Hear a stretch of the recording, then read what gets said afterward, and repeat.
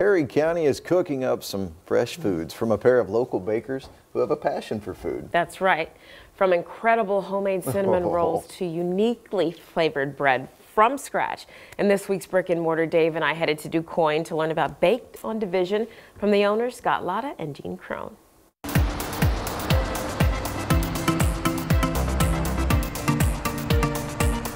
Well, I am here with one of the owners of Baked on Division, Jean Crone here. We have met before. I have been to this bakery before and I enjoyed it. This was many years ago, so I'm so happy to come back here. So give me the history. Remind me of where this started and what you guys had in mind. Well, when we first moved here to town, we moved from Fort Lauderdale, South Florida.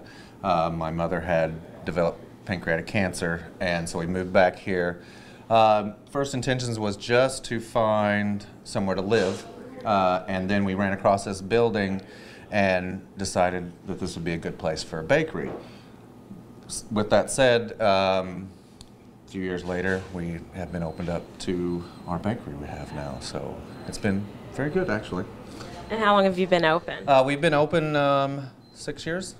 This will be our 6th year. Has it been? Yes. It's been That's been a while. And Wow. you're doing very well. Yes. So for those who have not had the pleasure of coming to DuQuoin and trying your food, tell us what all you have to offer. We have a variety of cookies, from the chocolate chip to walnut to regular chocolate chip, peanut butter. All your favorites. All staple cookies, let's say. We also do our cinnamon rolls. Which are my favorite. Yes, they're made with sourdough and they have cream cheese icing, blueberry biscuits, and then the round things at the bottom are our scones. We have apple cherry. We have a lot of different flavors, and they vary during the season. So You know how hard it is to stand here without eating some of this? let me tell you, I know exactly how hard it is to stand here and not. I plan on partaking Yeah, absolutely. if I'm going to be here, right? Right. But I wanted to know what has kept you all going and what's been the passion behind having this bakery? The passion behind it that's kept it going is the customers that come in and just love it. They say they can't find another place around, and it reminds them a lot of their grandma, a lot of the recipes. It's a lot of homemade stuff, and everything we do is baked. We don't fry anything. From our lunches to our soups to our desserts is all baked. So that's, I think, is what keeps us going. And that's one of the things that sets you guys apart from a lot of other bakeries. A lot of bakeries. And we make we do bread, which a lot of bakeries around here, not a lot of them make the bread around here. And Scott does a lot of the bread, and then I do all the other stuff.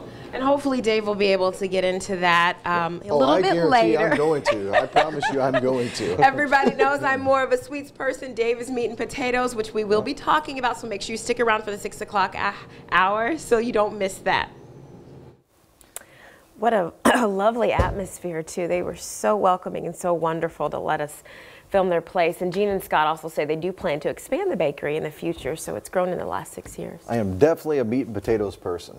They had their soups, and the smell that you get when you walk in that bakery is just... Yeah, I mean, it's a great place to walk in or just to go visit. But the food, incredible and visually appealing. I mean, everywhere you look, it's just visually appealing. And I have to say, if you haven't seen them, I don't know if the camera captured it, their cinnamon rolls are... Oh, they're huge. They are huge. They are enormous. And yeah, they're just, they're amazing to taste too. So very nice. We thank you guys for welcoming us.